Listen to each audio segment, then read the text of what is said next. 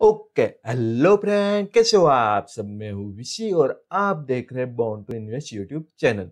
मोतीलाल ओसवाल के ये 10 धाकड़ स्टॉक है। चलिए जानते हैं कौन से ये स्टॉक है। और अभी तक आपने हमारे इस चैनल को सब्सक्राइब नहीं किया तो सब्सक्राइब जरूर कर लीजिए। ऐसे स्टॉक मार्केट के रिगार्डिंग वीडियो हम हर रोज हर दिन लाते रहते हैं। और जो बाजू में घंटे वाला बटन है उसे जरूर दबा लीजिए, जिसको आपको हमारी नोटिफिकेशन सबसे पहले मिल जाए। चलिए स्टार्ट करते हैं। मोतीलाल ओसवाल के जो 10 स्टॉक है मॉडल पोर्टफोलियो, उसमें सबसे पहले नंबर पे कौन आता है। जो सबसे पहले नंबर पे आता है वो है स्टेट बैंक ऑफ इंडिया। क्या है कि मैं पर्सनली जो पीएसयू बैंकिंग स्टॉक होते हैं उसको मैं अवॉइड करता हूँ। लेकिन क्या है कि ये जो आपको एक मीन्स के पीएसयू स्टॉक खरीदना है लॉन्ग टर्म के लिए, तो आप इसमें सब पहला नाम आता है स्टेट बैंक ऑफ इंडिया, क्योंकि ये बैंक सबसे बड़ा है।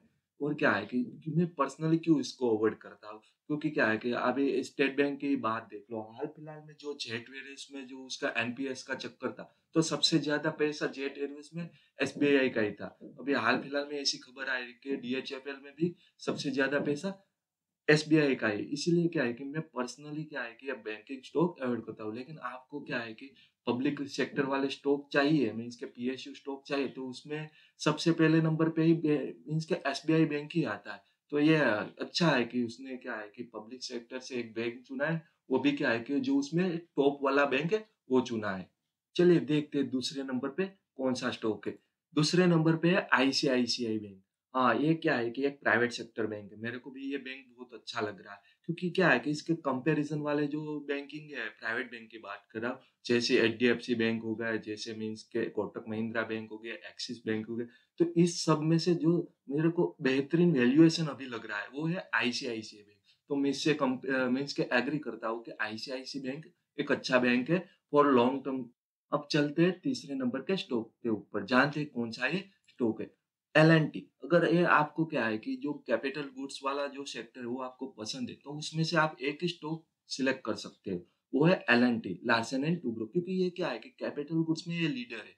हालांकि पिछले एक साल से फ्लेट चल रहा है, लेकिन क्या है कि अभी जो वैल्यूएशन पे वो अच्छे वैल्यूएशन पे, अगर आप 3 से 5 साल के लिए ले जा सकते हो तो एक बढ़िया स्टॉक है।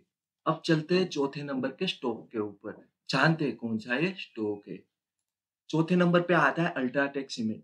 मैं पर्सनली ऐसा मान रहा हूँ जो सीमेंट सेक्टर है वो रिटेल इन्वेस्टर के लिए सूटेबल नहीं है। तो ये मेरी पर्सनल ओपिनियन है। आप इससे एग्री भी कर सकते हो और डिसएग्री भी कर सकते हो। हालांकि क्या है कि सीमेंट सेक्टर में अल्ट्राटेक एक लीडर है, लेकिन क्या है कि जो रिटेल इन्वेस्टर है उसके लिए पर्सनली ऐसा मानता हूँ कि सीमेंट सेक्टर उसको अवॉइड करना चाहिए। चलिए अब चलते हैं जो पांचवा स्टॉक है उसकी तरफ। 5वें नंबर पे है मारुति सुजुकी। क्या है कि एक बढ़िया स्टॉक है, लेकिन क्या है कि आप इसको ये लॉन्ग टर्म के लिए होल्ड कर सकते हो, तभी आप अभी बाय कर सकते हो। मीन्स के लॉन्ग टर्म मीन्स के 3 से 5 साल के लिए। आपका टाइम पीरियड 1 साल है, तो आप इसको अभी वेट कर सकते हो। हालाँकि ये एक बहुत अच्छा स्टॉक है ऑटो सेक्टर में। अब चलते हैं छठे नंबर की ओर। जो छठे नंबर पे है वो है भारती एयरटेल। ये एक टेलीकॉम सेक्टर को बिलोंग करता है। मैं पर्सनली ऐसा मान रहा हूँ, टेलीकॉम सेक्टर क्या है कि रिटेल इन्वेस्टर के लिए सूटेबल नहीं है। लेकिन ये अपनी अपनी सोच होती है, सब लोगों की डिफरेंट डिफरेंट चॉइस होती है। आप मेरी बात से एग्री भी कर सकते हो और डिसएग्री भी कर सकते हो। ये भारती एयरटेल क्या है कि एनालिसिस ऐसा मान रहे हैं कि ये आने वाले समय में क्या है कि जियो को टक्कर दे सकता है। चलिए अब चलते हैं 7वें नंबर पे।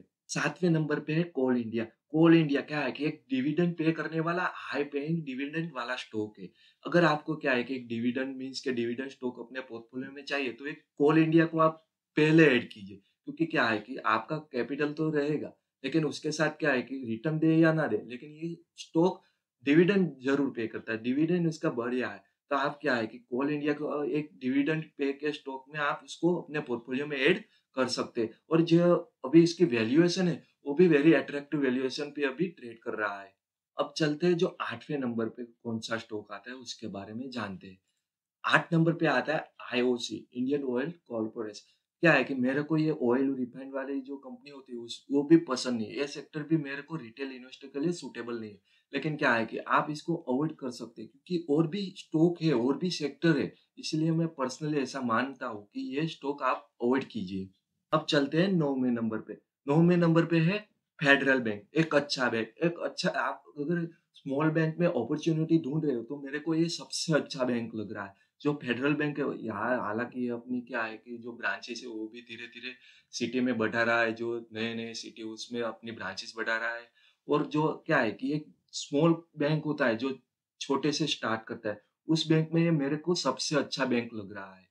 अब चलते हैं 10वें नंबर पे, चलिए जानते हैं 10वें पे कौन-सा स्टॉक है। 10th नंबर पे आता है एशियन पेंट, जो ये एक पेंट बनाने वाली इंडस्ट्री है, उसमें से पहला मीन्स के इंडस्ट्री लीडर है ये। तो हाँ, ये भी मेरे को अच्छा लग रहा है। गुड स्टॉक है फॉर लॉन्ग टर्म इन्वेस्टमेंट। अगर आपको भी किसी स्टॉक के बारे में क्वेरी है, तो आप हमें कमेंट बॉक्स में कमेंट करके बता सकते हैं। हम उस पे एक डिटेल वीडियो बनाएँगे और बाद में पब्लिश करेंगे।